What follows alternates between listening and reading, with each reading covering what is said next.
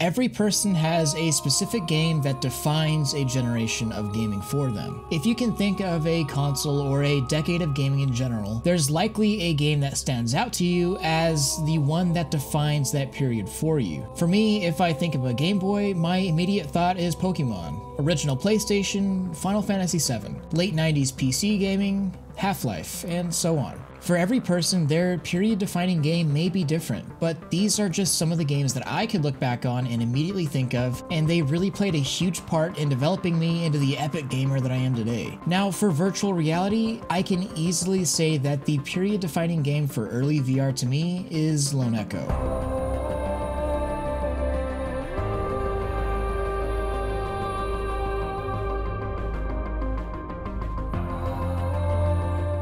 So I've been wanting to make a video about my favorite VR game for a while now, but Echo has already been out for a couple years. There really isn't a huge amount of buzz around it right now, so I put it off until one day I was talking about Echo with a group of friends new to VR, and they had no idea what I was talking about. Like, what? So here I am now, doing my civic duty. And if you don't know what Lone Echo is, it's a story-driven VR game that takes place in the future, 2126 to be exact. You are an android named Jack, stationed on a space mining station orbiting Saturn. You have some casual talk about your captain, Olivia, leaving soon to take a different command position, and you'll be the sole crew member operating the mining facility. You seem to have a very close relationship with Olivia, as her expecting departure seems to carry somewhat of a sad aura around it. You're partaking in normal duties when something terrifying happens. Space and time is ripped apart right in front of you as a space anomaly appears, as well as a giant unknown ship. Your space station takes massive damage, and your body is destroyed in the event. You wake up in a new body to find your partner missing, your station nearly destroyed, and you have to investigate what has taken place here as well as find Olivia. Pretty quickly, you figure out that things aren't quite right, however. There is some sort of parasitic biomass all over the place that happens to feed off the very energy that you personally need to survive, that being any sort of electrical current.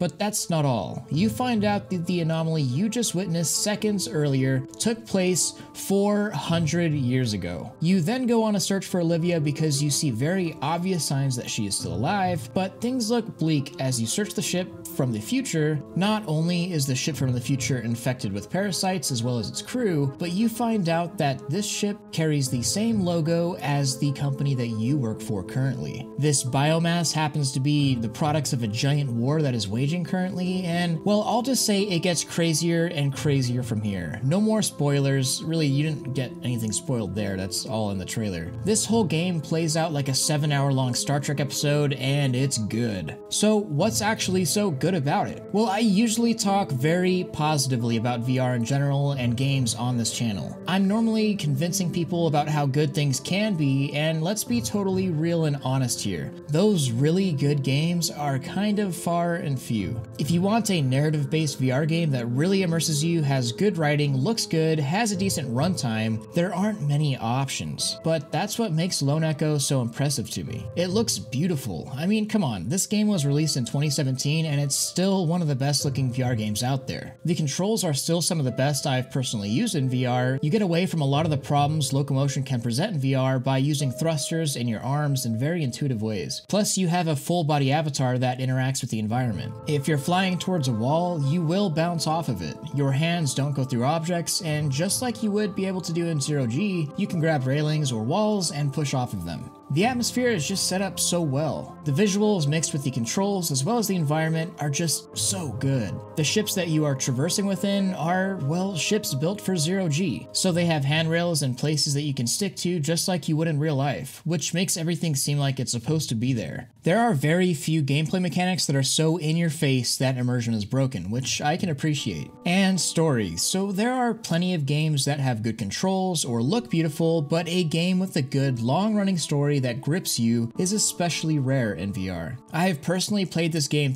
almost 4 times now, and 2 of those were in one play session. Yeah, that's right, this is a 51 gigabyte, nearly 8-hour recording of me playing through this game all the way through. If you go in with the right mindset, this game can be immersive as hell. Now, I do know that there are people that have a hard time actually getting into this game. The story starts off pretty slow, and if you have zero interest in sci-fi, or you just don't like the storyline, I completely understand. understand. But there's a reason why I'm making this video and talking highly about it. It's because it's the best game that I have ever played in VR, and it's had a monstrous effect on me. By the way, I should also mention a negative, kind of a big negative. It's an Oculus exclusive. Now that doesn't mean that you can't play it if you don't have an Oculus headset. This is one game that Revive actually works pretty well, at least right now at this current state. So even if you don't have Oculus, you could still play it. It's no big deal. But if you do want to pass on it because it's an exclusive, I also understand that. But you also have to understand just a little bit that a game like this possibly could never have existed if it weren't for being an exclusive. A game like this that probably took a year or two to develop and has this fidelity of graphics and gameplay probably wasn't cheap to make, and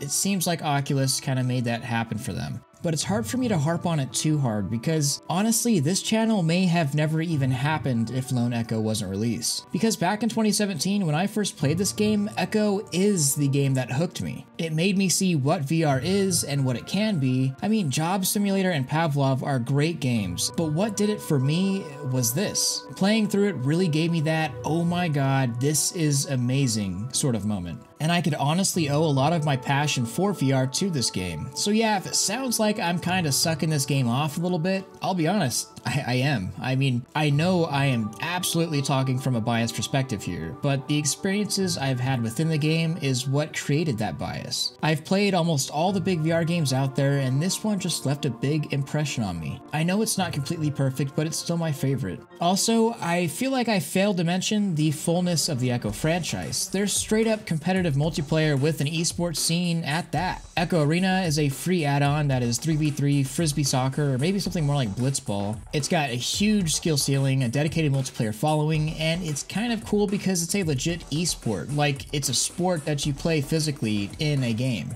But the multiplayer mode I enjoy most is Echo Combat, sort of an Overwatch-style multiplayer mode with abilities, different loadouts, objective-based and payload-based modes. You could be healer, DPS, tank, snipe, flank, whatever you want to do. It's all got good depth and it's a blast, especially because I love Overwatch anyways, and this scratches that TF2/Overwatch itch in VR. Mixed with the movements of Echo, it's for sure my go-to for competitive multiplayer games. By the way, in case you're already typing out a comment about how I just shilled out for the devs of Lone Echo, I have never even had a conversation with Ready at Dawn, let alone ever having an incentive for making a video like this other than just sharing a game that I love. This game has had a massive influence on me in terms of enjoying VR, so I figured I'd share. Especially if you're new to VR and you're looking for a game to play, sure, it's got its downsides. Like the story being slow to start off, oh, and the price, it is $40. I personally have gotten my value out of that price between playing it multiple times and the free online multiplayer in Arena. The combat version does cost an extra $10, so I can understand you being wary of a pricey VR game, but it was worth it for me. As well as it being an exclusive, I understand that turns a lot of people off, but if you're willing to try it out, I really think that you'll enjoy it. And like I said, it does work with Revive well. This footage right here is me playing on my Index. So if you already tried the game or try it because of this video, let me know what you think in the comments. I hope you enjoyed. Don't forget to leave a like on this video if you loved it, subscribe if you want more of this, and hit that freaking bell if you just can't live without it. Much love, Thrill out.